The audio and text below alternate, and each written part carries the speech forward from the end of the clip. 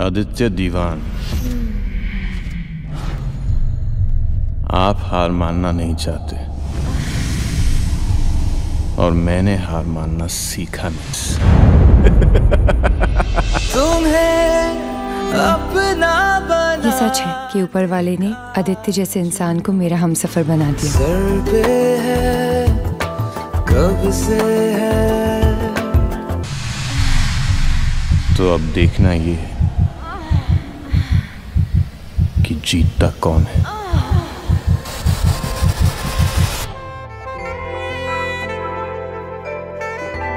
Firstly तो I didn't wanted them at all. मेरे mind में बिल्कुल ना शर्मन था, ना जरीन थी, ना करण था। तो अलग ही 3 लोग थे।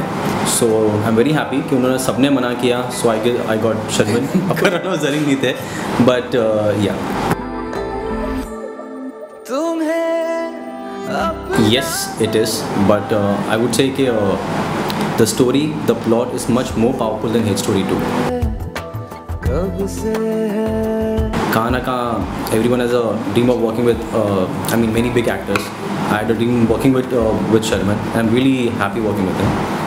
And Karan, Zareen, I would say fair experience. That's it.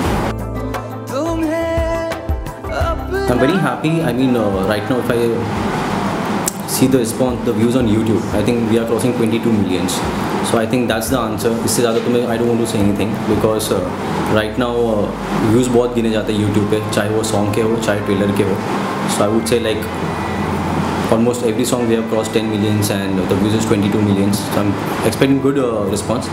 So let's hope for the like 4th of December. किसी भी लड़ाई में हारता वो नहीं जो गिरता है, बल्कि वो जो गिर के उठता नहीं है। अब इस लड़ाई में उठने का वक्त आ गया है। जीतूंगा मैं ही। तुम्हें अपना बनाने का जुनून सर पे है, कब से है।